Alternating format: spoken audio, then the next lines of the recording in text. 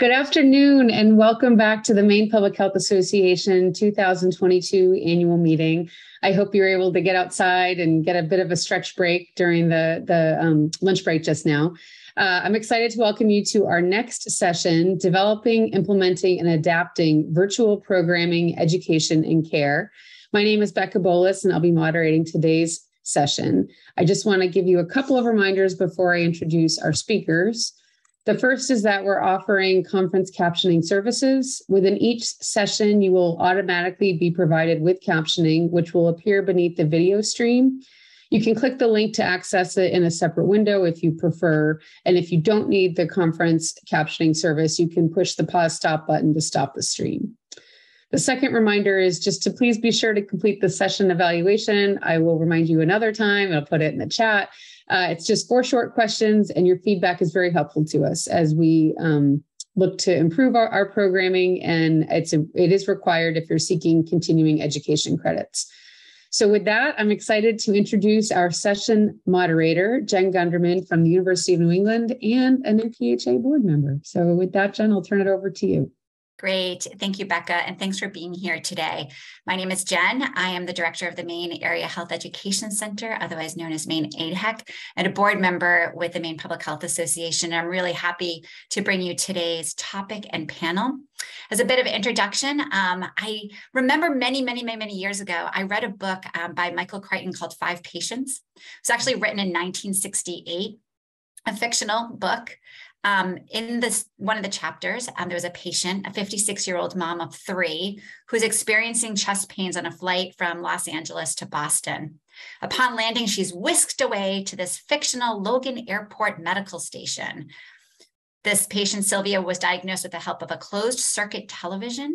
Through a black and white video feed, she was examined by a doctor 3 miles away at Mass General Hospital with an on-site nurse conducting labs and tests. The fictional story continues that the doctor signed a prescription with something Michael Crichton called a telewriter. Well, here we are, 50 plus years later, and we gather virtually to learn and discuss about this once fictional, almost science-fi-like way of doing public health and healthcare business. So I'd like to welcome you all and particularly welcome our panelists today, which include Valerie Jackson from MCD Global Health, Kayla Sargent, Lynn Connolly, Maren Johnson, and Grace Price from Maine Health, Sana Osman from Maine Access Immigrant Network, Renee Wolf, a consultant with Maine Medical Division of Preventive Medicine. In today's session, we will hear from the panelists, and then we will open it up for question and answer. Thank you.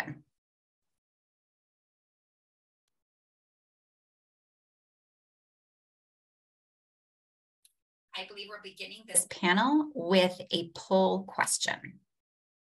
Yes, please. Great. Thank you so much. Hello, everyone. And Frederick, if you could please launch the poll now.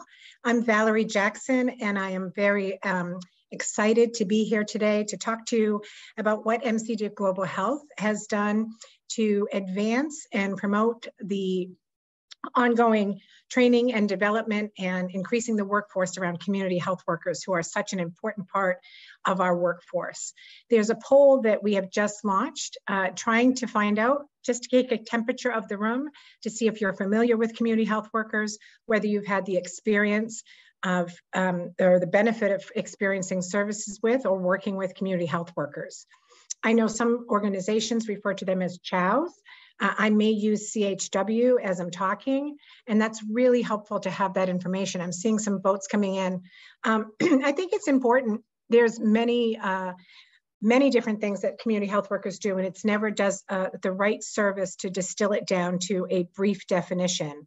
But I think a broad definition is that a community health worker is a frontline public health worker who is a trusted member of and/or has an unusually close understanding of the community served. And by understanding the role that community health workers play in our system, in our communities, in our state, and across the world, actually, we are super excited to be able to continue to create mechanisms for them to advance and enhance skills. So what I'm talking about today regarding adaptability is we know that there is a high demand for community health workers, and we also know that there is a demand for additional training and some building of core competencies for our colleagues. And so when COVID hit back in 2019, 2020, we quickly realized as an organization that all classes, well, most classes just stopped.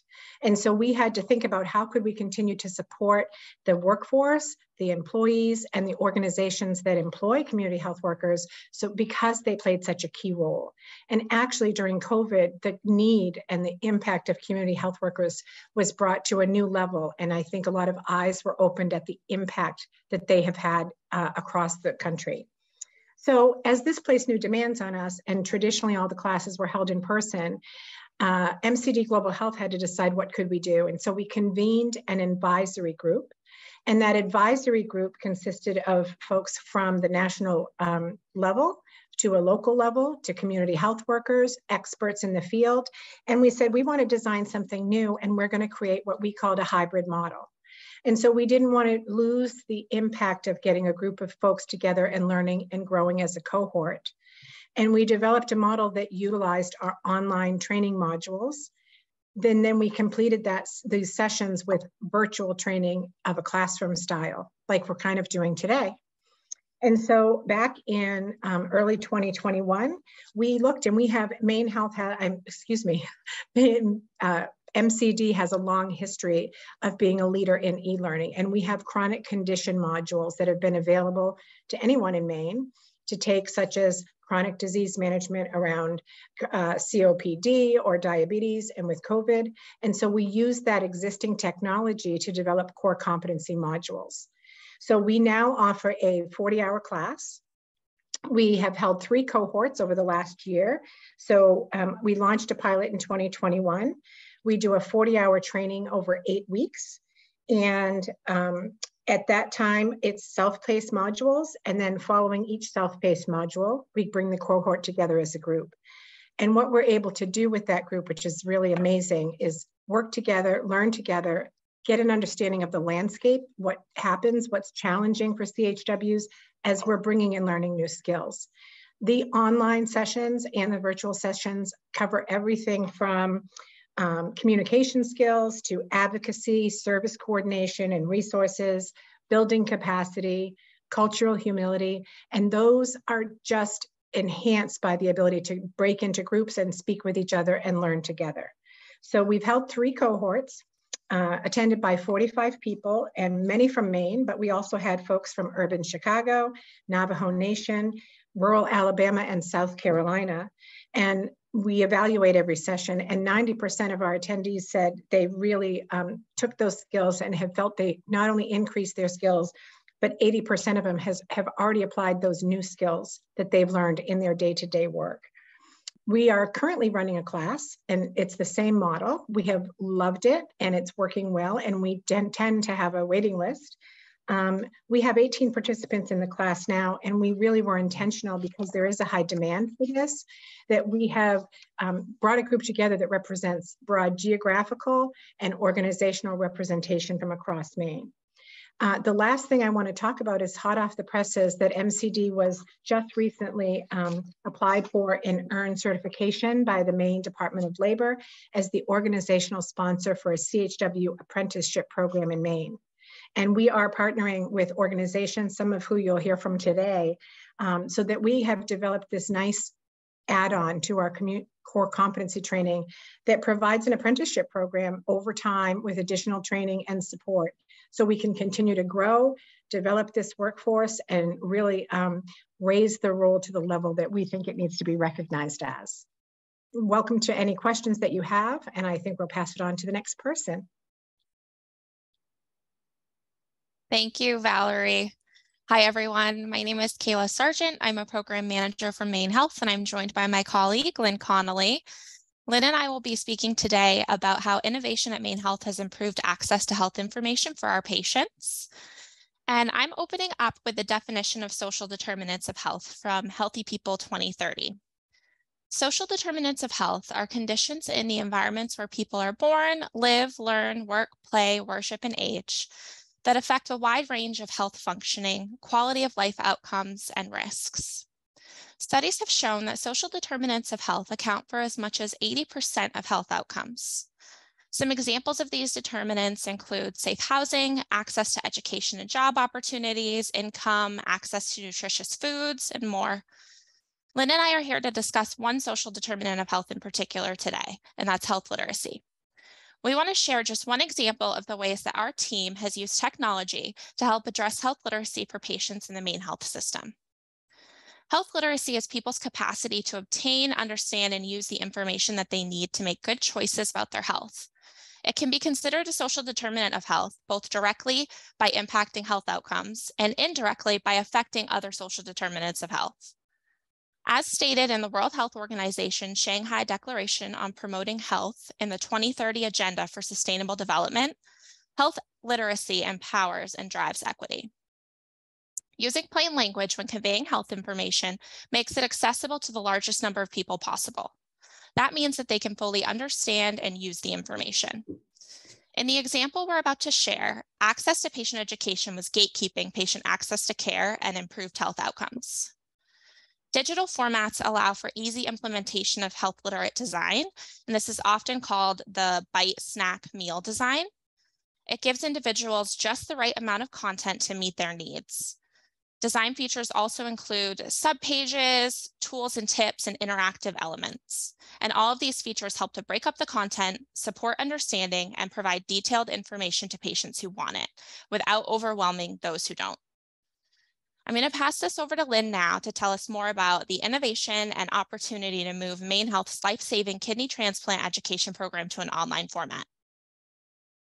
Thanks, Kayla. For a little background, the Maine Transplant Program at Maine Medical Center is the only program of its kind in the state, and a requirement for a patient to be added to the National Transplant Registry is the completion of a class that educates them on the benefits, risks, and the process of receiving a kidney. So when the COVID pandemic caused the cancellation of in-person classes, the Maine Transplant Program contacted us at Education and Training to find a way for patients to still receive that education. And we wanted to do it in a way that would be easiest for patients to understand. So prior to the pandemic, we had been looking into online class platforms. So thankfully, we had already done a lot of research. And we decided to go with Thinkific since it has the features that we wanted while also being affordable. And while I was learning and building the platform, other members of our team worked with MTP to update and revise their presentation to meet health literacy and branding standards and to turn it into a video. So the final Thinkific class included the video, a quiz to reinforce the most vital information, a PDF of the slides, a short video testimonial from a previous patient, and the next steps the patient would need to take if they wanted to continue. But the only required lessons were the main video and the quiz. By moving the class online, many previous issues were eliminated. Patients could take it from the comfort of their own home at a time that was convenient for them instead of traveling from all over the state. They were able to review any of the information they needed to at any time throughout the process. Multiple family members and caregivers could also take the class, which ensured they received all the correct information firsthand instead of it being relayed through the patient. And every patient received the exact same information that had already gone through the health literacy review process. And so since launching the kidney transplant education class, we've created over 100 other online classes for departments throughout Maine Health. Some are completely on Thinkific, and others are a combination of Thinkific and live Zoom meetings where Thinkific is used for the class content, discussion boards, and Facebook-like communities. Each class goes through the same review process to review the content for health literacy standards and to ensure patients will be able to understand the information. And so we are looking forward to continuing to create more classes and get to more patients.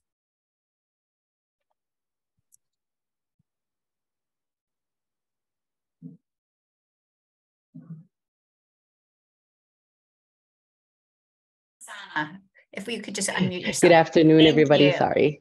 We all do it. My name is Sana Osman. I'm a community health worker at Maine Access Immigrant Network, which is an ethnic-based nonprofit community organization and a community health worker program. I'm also on the board of two nonprofits, CAKE, which is Consumers for Affordable Healthcare, and Cross-Cultural Community Services, CCCCS. I'll be speaking to you today about one of the projects at Maine.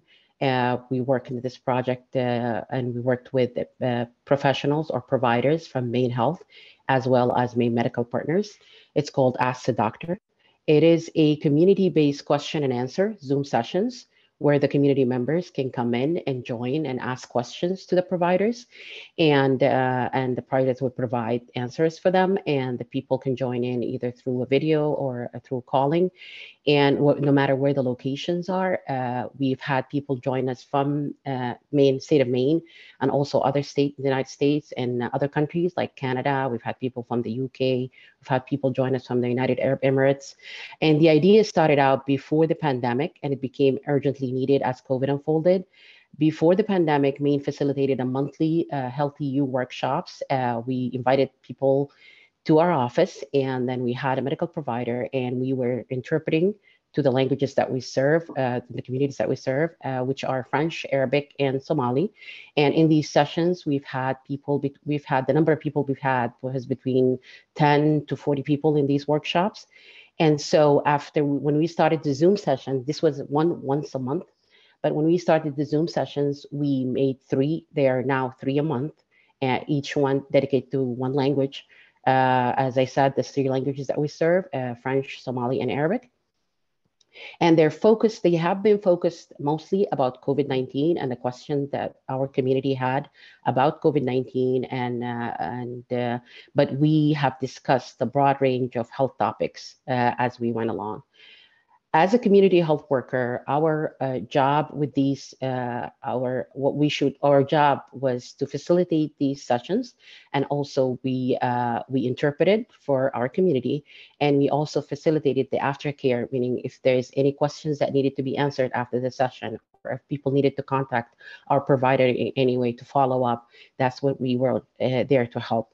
And this became a very critical, I think, for increasing the vaccine rate in our communities, for example, and the questions that we've had from our clients, especially about the vaccine hesitancy, has been very broad, and we had a lot of questions from the community around that time. Thank you, and I'll switch to Renee. Hi, everybody. I'm Renee Wolf. I'm a physician, and I'm a consultant that works with Marin and Grace and Sana. And I had the great honor of working with Sana on the Ask the Docs, which was, I think, really a transformative experience for me personally, but also for the work that we do. But I'm going to talk about our ECHO project. We created a co-produced community initiative, and I should just mention the Ask the Doc was also co-produced. There was shared leadership with the community members and with the community health workers, which I think really contributed to its success.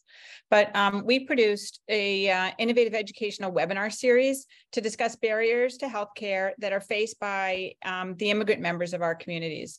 In this series, community leaders and community health workers educated providers and shared patient stories about the difficulties that this particular disenfranchised community faced when they try to engage with healthcare. We use the Project ECHO format, which I think a lot of people are familiar with. It's usually used as a way to reach rural doctors, and it's usually taught by physicians in some mecca of healthcare to reach rural physicians that don't have access to some of the opportunities that the other doctors do. But we flip this usual paradigm, or the usual paradigm that you see with the Project ECHO, by having the expertise come from the community. So we learned from our Ask the Doc series how much information exists in the community that's really critical to meaningful community engagement. And we used this ECHO platform to educate providers, be they physicians, nurses, social workers, case managers, or CHWs, on what barriers exist and how they are experienced by people. We really just wanted to start a dialogue that would not only promote mutual understanding, but also to start to look for real nuts and bolts solutions that could improve the experience of both patient and provider. And someone with expertise in the field would explain the barriers. So there was a didactic component, and then there was some discussion. And then a community health worker would share a personal lived experience example of how this barrier impacted a patient. And sharing this rich community-based knowledge about the topic brought, I think, deeper understanding and a context for dialogue. So we originally tasked to put on 6 of these echoes, but they were immediately successful, which I can assure you had nothing to do with how we were running them. It had to do, I think, with the thirst in the community for this type of dialogue. We were asked to extend it to a total of 10. So last year we put on 10, and we've been asked to continue it again this year. We had up to 100 participants. We discussed topics that were that included language barriers, immigration status, mental health stigma, and system literacy. It wasn't always easy. There were definitely some hiccups, but this co-produced innovative platform did allow us to showcase that dialogue between groups that share patients and goals is possible, and we believe necessary. We were able to highlight the amazing and expansive work that CHWs would do, that they do as members of community health teams. And we learned that people really want to have these difficult conversations. And I'll just end by saying that doing this in a way that's co-produced with shared leadership is possible. And this was a team effort. And like I want to just make sure that Maren and Grace, who are also on this panel, were integral to this effort. Thank you. Wonderful. Thank you, everybody, for providing and sharing such rich experiences that you've had with your work and with the community. There's clearly some common themes here, maximizing resources, particularly when they can be quite limited.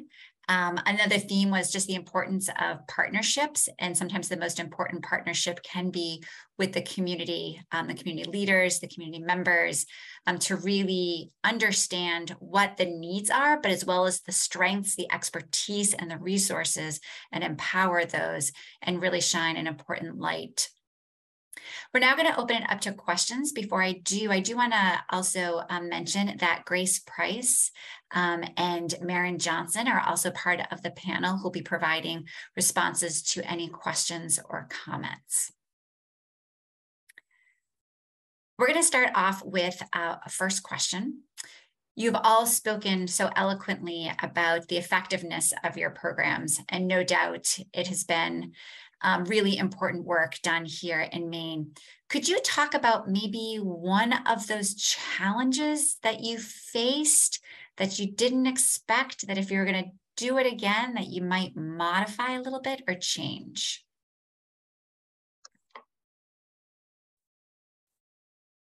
All right, Valerie. Hi.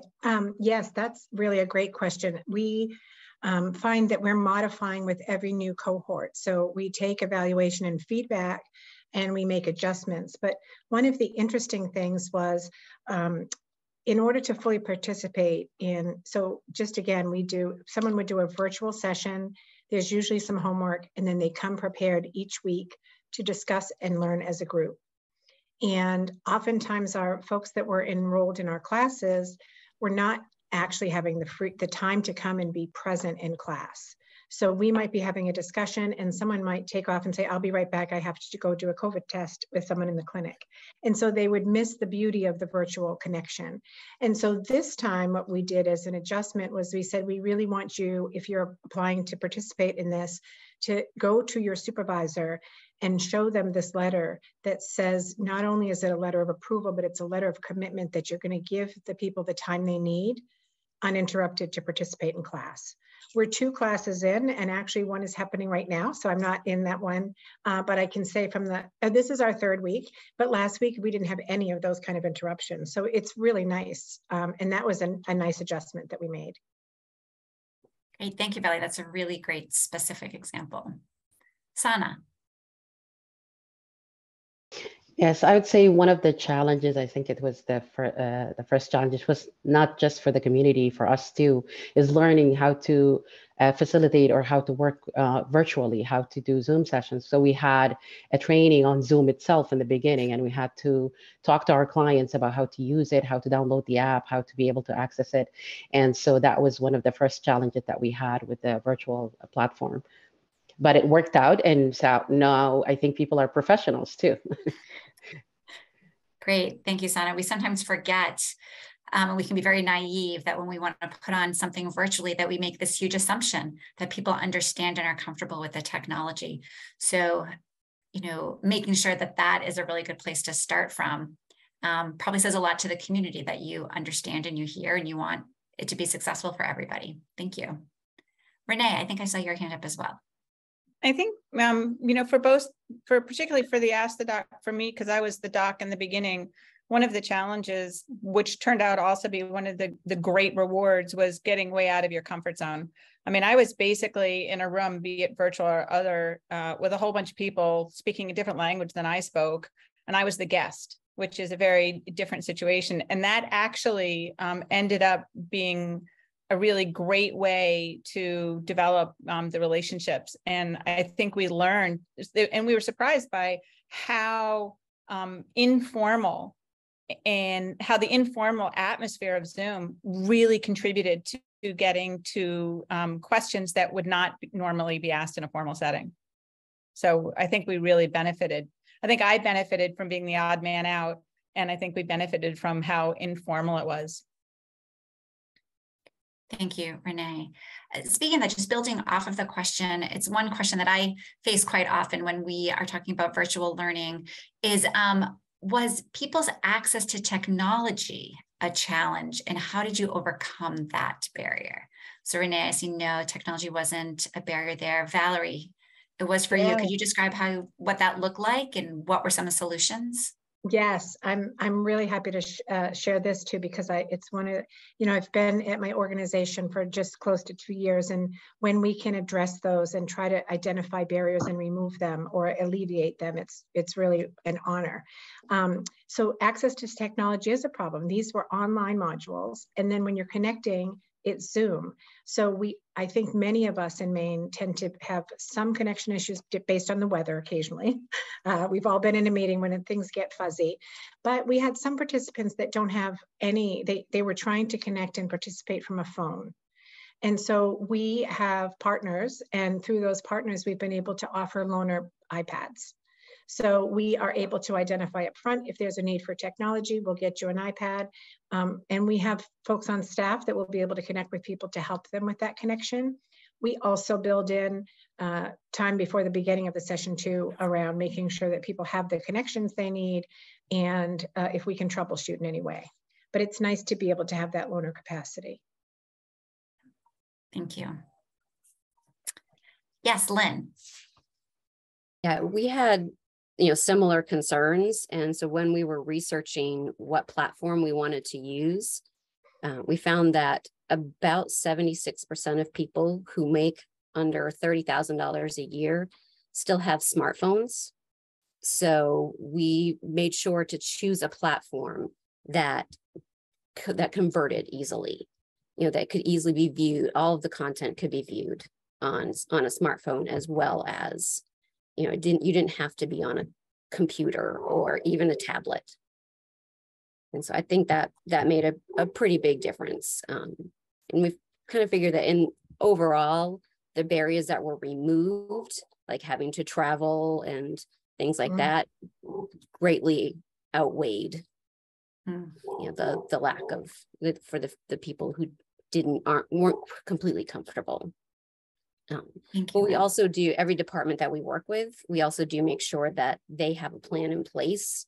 So if there is somebody that either completely isn't comfortable with using any technology, or for whatever reason, that there's a plan in place that they can still get that same education and content. Wonderful. Great.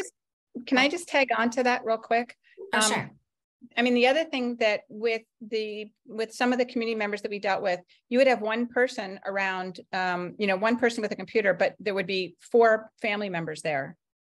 And, or, people could join in anonymously if they just wanted to be known as iPhone, or they could, so there was I think it really opened up opportunities for dialogue. And I mean, Sana can answer that as well, but this had a ripple effect because we were reaching way more people than just had the connection.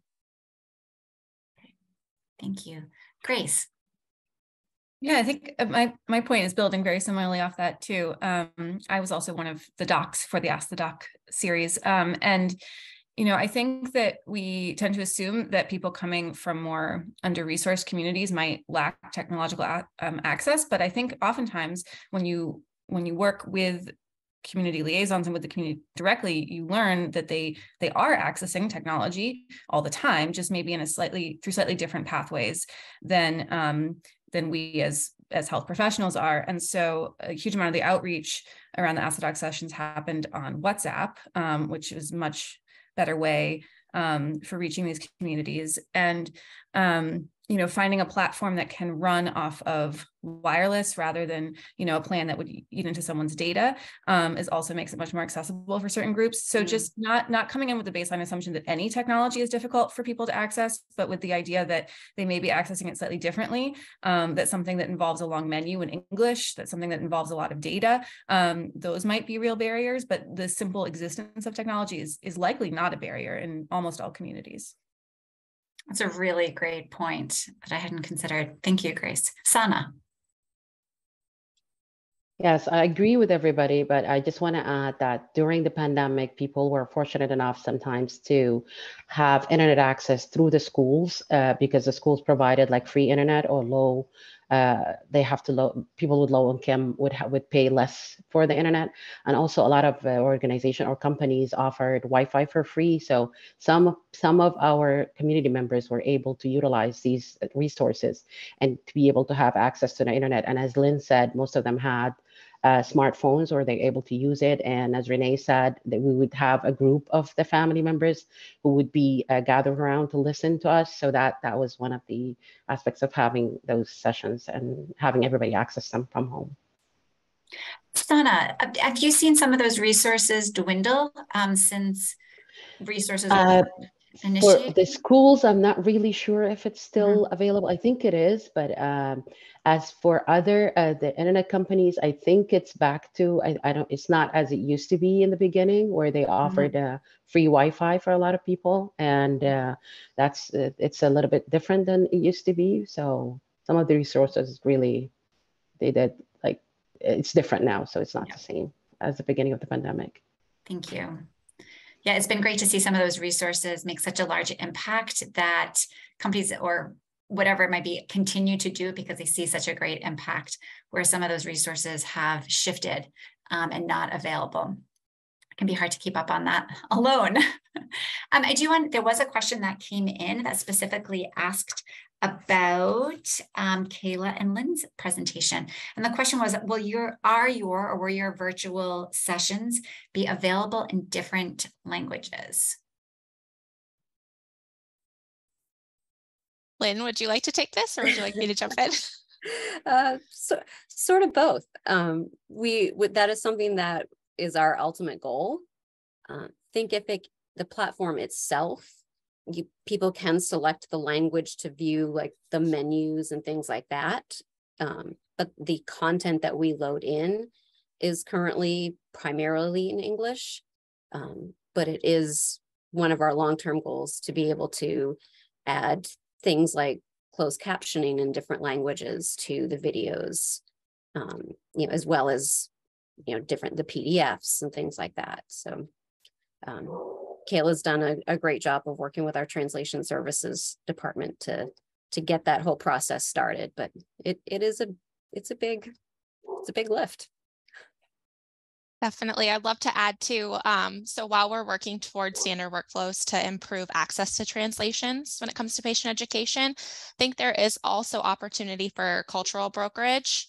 And so particularly Renee's topic on co-production is very interesting to us. And I think that we perceive it as being very resource intensive and would love to hear more about how maybe that isn't true, or some workarounds to make it possible to leverage co-production more often. Thank you, Kayla. I just want to mention that a comment came in from the chat, very encouraging of the panel, saying, loving this discussion, really appreciate this very specific, nuanced and examples. So that is public health audience for you. Like, tell us, your successes and your challenges in the most detailed way possible so we can learn from them. I want to shift to a little bit of a question around partnerships. As we know, in healthcare and public health, we can't do anything alone. And some of you have talked about very specific partnerships with community. Does anyone want to talk a little bit more about the partnerships that happened, even naming specific organizations that helped you, or even how you specifically worked with the community? Because sometimes communities can be very hard to access if you haven't had an ongoing partnership. So can anyone talk about what partnership meant for their project?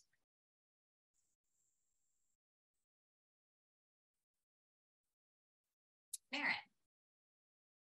Thanks. That's a great question and a great point. And I think part of the whole co-production model is to develop those strong partnerships and relationships with existing organizations in your community. So, well, with Ask the Doc, the Maine and the Maine Access Immigrant Network and Maine Medical Center, our Preventive Medicine Fellowship, partnered, and we're still forming those partnerships. And it's been wonderful to work with them. And with our Project ECHO series, it was all based on partnerships. So when we had, it's a little bit of a different model than the typical clinical model of Project ECHO, where our didactic, our 15-minute presentation in the beginning was done by someone who is in the community. So it's either part of a community-based organization or some kind of organization that services disenfranchised communities. They would present their knowledge and their expertise on a topic. And then the case presentation was actually done by a community health worker. And we tried to kind of get as many different organizations, community health workers from different organizations as possible throughout the 10-week series, who presented a case that they worked with a patient on a specific example and a theme of that ECHO. So we started developing partnerships throughout the state of different CBOs and organizations where we could either get involved in and reach more participants and have our fellows and our fellowship get involved with. So that's been really great and an amazing experience.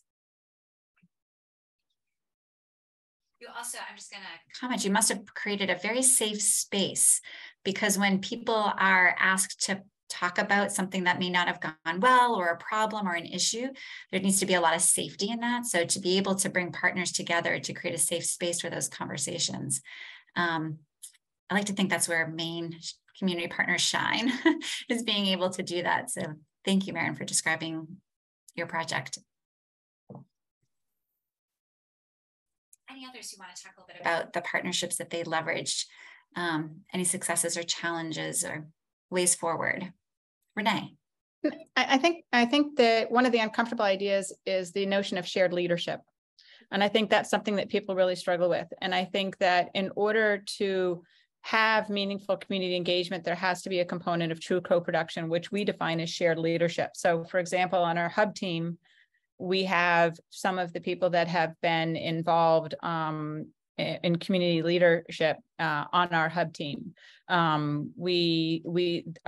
model of co-production that we use in our community initiatives is that people who are end users, people who will be using these services, are involved in the design, implementation, and review of whatever we do. And that's difficult. It's not easy. A lot of trust. There has to be a lot of trust. And like you said, there has to be a safe place in which you can have these conversations, and you have to listen, and then you have to do it, or you lose that trust. Yeah, and I appreciate that the language that we're using around co-production. Having been working in public health for decades now, I hadn't really heard that term used to describe about working together on a project. I really am appreciating that's it's a very specific term that conjures up you are producing this together. I think that can really solidify a partnership. Sana. I also want to add that the willingness of and the trust of the community for us and coming into these platforms and talking about their issues is something that we built over the years. It's something, these are clients that we had in our office. These are people that we are part of this community. So we are known as community health workers and as members in these communities. So the trust that we developed through the years with them, that's what led them to join us and trust in us and trust in the providers that we chose to work with us and the people that we had. And we, as Renee was one of the first providers and one of the great ones. And she also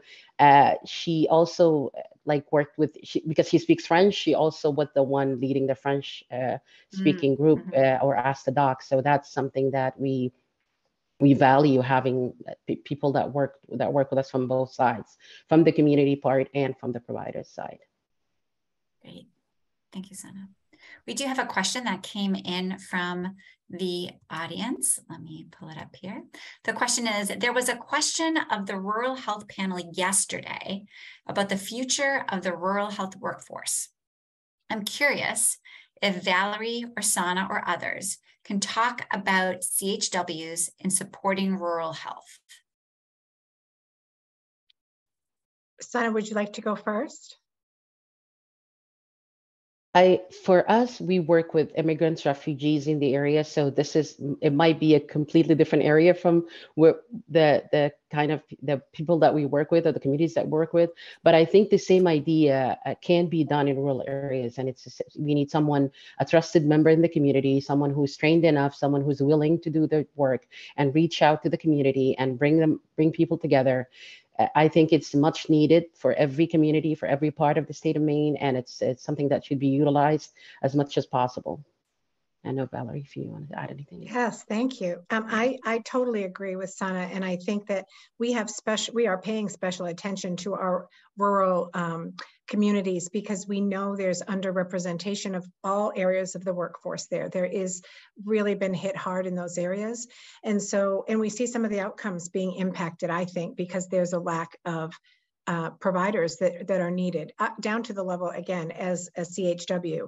And so a lot of our work, and I mentioned earlier, when we're bringing folks in for training, we're really making sure we grab interested parties from the rural areas. And not only is that bringing them into the fold, but it's helping folks in more of our urban areas get to understand the impacts and the specific challenges. And it really, when we talk to community health workers, we are hearing that, if someone's in the northern border area, let's say, how big of a problem transportation is. And so the skills that are needed to go out and make a difference in that community and make an impact and understanding the connections and opportunities are completely different. And it's one of the beautiful things about Maine, but it is something that we really have our eyes on. I happen to be lucky enough to work on another project that we're doing around recovery, enhancing and impacting the recovery workforce in our rural areas.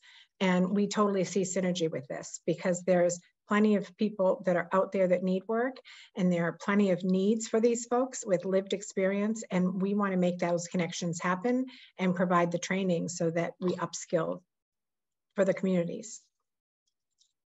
Thank you.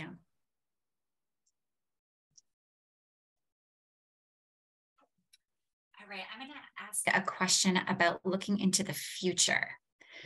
So knowing that the work that you have done, what are the things that are on your mind as you adapt to virtual learning, future learning needs? I started by giving a story fictional story by Michael Crichton in 1968 about telehealth, like not that anyone is asking you to project and look in your crystal ball for the next 50 years, but even over just the next 2 to 5 years, like, where do you see virtual programming, learning, and care going? And what are some of the maybe things that you're looking for and ways that you're considering adapting?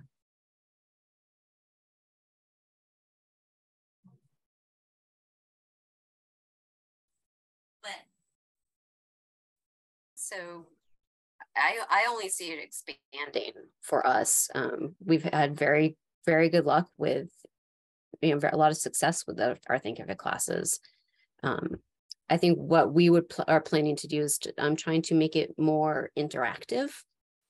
For starting out, it is very much like an in-person classroom, where it's, a fairly long video. But as we go along and we learn more, we're trying to make it more interactive and chunk the information up, and maybe even begin to gamify it a little more, just to engage patients as much as possible. And then I mentioned trying to get, other languages and things like that. We think that's very important. And then the other thing that I'm hoping to start bringing in is graphic medicine into some of our classes. It's kind of comic style, just because it provides almost more equitable access for all different learning styles and neurodiversities. And because a lot of it is because it's pictures. So no matter what language you speak, a lot of times you can understand the pictures. So that's something that I really want to bring in going forward as well. That's great. I was actually going to ask you to describe what graphic medicine is. I'd never heard of it, but so it sounds like it's a comic book style, graphic novel type style that, after raising 3 kids, I am familiar with. Thank you. Those are really innovative ways. Thank you, Lynn, for sharing that. Valerie. I wish I could make a prediction, but I can say one of the challenges is, and in this particular model that we're using, we want to bring the spirit and the heart and connectivity of a classroom to a flat screen. And one of the biggest challenges is really having the bandwidth, literally, to have folks stay on camera. Because as faculty or facilitator, you can't see faces. It's really hard to sense the mood of the group and to feel the vibe. And so we want to create conditions where people want to stay on camera. So for me, I think that I see that as a maybe becoming a norm. And because at the beginning, we were training people how to use your mute button or what is Zoom meeting. And we had really specific instructions because it was new to meet like this. And now I think most folks have a general understanding because people have connected at home with people, whether it's a classroom or working, whatever, many of us have had the opportunity to learn. And so now how can we take that to the next level? Again, totally echoing what you said about more interaction. So one of the things we do is we've really been using breakout rooms a lot. And we start out every class with introduce yourself to your partner. And so if we were brand new here and I was meeting Kayla, we'd be paired up and I would introduce Kayla to the group. So I had to interview her. So you start building a connection right away and a familiarity. And what we found over time is that more people do stay on camera. They're looking at each other, they're joking, and they're starting to really be a cohort. So for me, that's one of the biggest challenges of going fully virtual is losing the spirit of collaborative learning. And I think we need to continue to be creative, use tools, thinking about whiteboards. We have increased our use of polls. We use a lot of visuals. We do, again, sessions that are live, but occasionally we might have a video to show. And so we mix up the media and try to keep folks connected. Yeah. So. Yeah, I hear that a lot. I've actually heard the complete opposite happening where some people are actually now thinking they can be on 2 virtual, like a meeting and a training. I think they've got like multiple screens set up, which, goes in another direction that we don't want to encourage in any way. Sana. I would love for us to be able to help our clients with all their social determinants of health, and as you all know, dependent on their immigration statuses, a lot of people have disadvantage in what they can do and what they can't. And so this is something that we want to be able to help everybody in our community, whether they're asylum seekers, asylees, refugees, any immigrants who've been in the country for a while maybe, but haven't been able to achieve what their goal was. And so to be able to use this virtual platform would bring more people together. And also just for the asylum seekers, for example, they don't have, or they have a long period of time where they don't even have a work authorization. And this is something that hinders them. They can't work, they don't have enough money to be able to spend on things and on how to join, for example, how to have a smartphone to join Zoom. And so this is something that we were hoping that we are able to help our client with any kind of all the social determinants of health. So in order to be able to join us in these kind of sessions or these platforms. Thank you, Sana. Renee. Sorry, just to piggyback on a couple of the things that were said by the other panelists, you know, going towards the future, I think it would be nice if we were even as futuristic as some other countries are now, in terms of a doctor in every pocket, you know, virtual connections being the norm, whether you're 90 or 9, that exists. I think that it also requires a flexibility, you know, in our systems to sort of continue to explore how to meet people where they live, work, eat, and play, and how to, if they're on screens, then that's where we meet them. And to sort of push the envelope, we should be texting patients. Many offices do, but many do not, can't clear the HIPAA, you know, hurdles for texting patients. But these are things that there's a lot of things that if we sort of look at what's available, we might be able to institute now. And I think it just requires this plasticity or flexibility of how we think about things. And that would be my hope, was that we embrace a little more cultural flexibility in how we approach, how we interact with people. Yeah, I agree with what everyone has been saying. And I wanted to add, I think it's starting to shift this way, but I think we've gone from looking at telehealth and virtual connections from being something that's sort of cutting edge and offered to maybe the highest income, most connected people, to something that can actually be a way of expanding access and of reaching into disadvantaged communities and reaching people who might otherwise be isolated or might otherwise have barriers to accessing care. And I think that shift is starting to happen in how we look at virtual connections and telemedicine. And but I think that we're still on the cusp of that. And I hope and expect that over the next few years, we'll see more and more of those efforts to expand it out from being sort of an elite thing that's offered to being really a barrier breaking thing that's offered.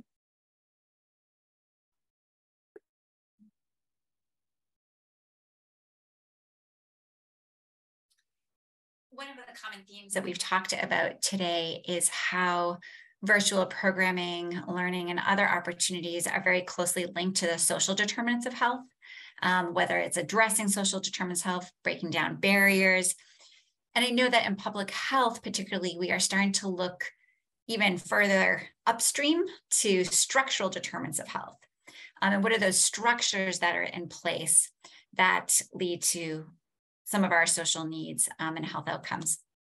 So thinking about the work that you're doing, what type of structures would need to change for you to be able to do your work easier, better, more efficient, bigger reach, whatever sort of more success looks like for you? I know this is more of a philosophical question.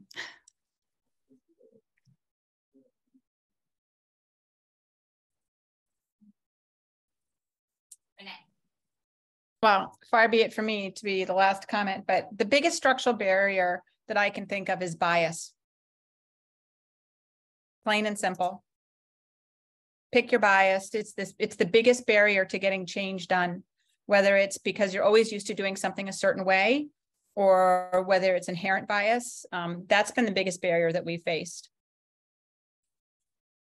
It's interesting that you say that, because I think about a comment that Grace just made about sometimes the assumption that people in certain communities just don't have access to technology, where the access could be there, but you need to find modifications to meet everyone's needs. You know, there can be, some of those decisions can be made, even as simple as that could be made in bias. So thank you, Brian. Yes, Kayla. We have been working a lot with our interpreter and cross-cultural services department. And one of the things that continues to come up for us is when you're planning, when you're making plans, when you're developing a program, when you're building a new office practice, when you have that first kind of idea of something you want to offer to your community, asking the right questions, making sure that you have representation in the room in the planning discussion so that you're addressing barriers right away rather than trying to go back and fix them later. And I think particularly with our department, we feel the strain of that a lot. We get, down the road with educational materials, and then we're asking the questions. And if we had them a little sooner, we might be able to avoid those barriers altogether. Mm-hmm. Yeah. Thank you, Kara.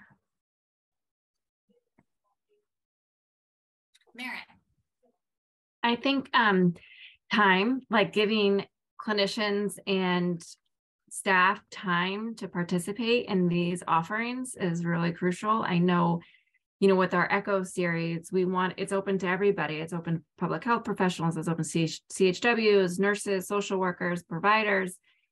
And some of the information given on these sessions are really important for clinical staff to know too. But the time in their schedule is so limited that it's hard for them to participate and to get this knowledge and to get this knowledge on, other organizations and what they do and resources and how they can refer their patients to these organizations. They're missing out on that, even if it's a virtual method, because of the time that it takes to attend these when they have busy clinical schedules. So that's a big barrier in terms of time for structural things to change.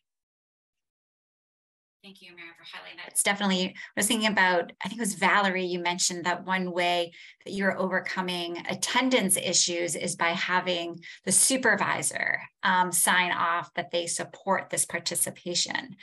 I think about in what you just said, Maren, like how is leadership involved in health professions participating in these important learning environment by just saying, oh, that's fine for you to sign up. Of course, go ahead and do that. You figure out what time you're gonna be able to fit it into, and you may or may not be able to attend in a consistent way. So looking for those ways to have leadership and bring it back to the values of the organization. Yeah, time. That's quite the structure. Hey, Maren, in the chat, Maren has provided a registration link for people in the audience to be able to participate. And others on the panel, please feel free to also share other resources about your program and resources. So we have 2 minutes left. I just want to open it up for another minute or so if any of the panelists have any other final comments that you'd like to share with our audience today.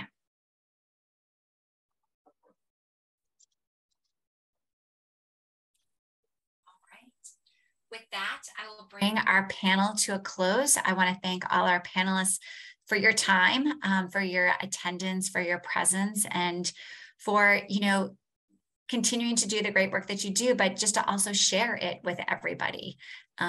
This is one of the reasons why I think we all enjoy working in Maine, because we realize that we're a small community, and that sharing information and lessons learned are the only way that we're going to continue to move forward. And also appreciate what was interesting is whenever we talked about what some of the barriers were, sometimes in these conversations, it always comes down to money, more money, but we kept that out of the conversation because we knew that could do wonderful things, but that we really focused on some of those barriers that we could actually solve working together. So I want to thank you for that. So Becca, any other final thoughts from you? That was great. I loved this conversation. It was so nice to hear you all kind of building off of each other and sharing about your different work. And this is the fun part, right? Is like the intersectionality, but then how we're all like a little bit different too. So that was great. And well done moderating, Jen. That was a very dynamic discussion to have to stay on top of. So I want to thank you all so much for being here and for sharing your work with our attendees. And I want to thank all of our attendees for joining us as well. We really hope that you enjoyed this session. I did just put another little plug for the evaluation in the chat, so please do complete that. Our next session, supporting our seafaring community through increased cultural competence and wellness promotion, will start in about 10 minutes, just as we transition speakers. So, hop up, maybe get some afternoon caffeine in you, walk around for a bit, and we'll see you back here at 1:40. Thank you. Thank you.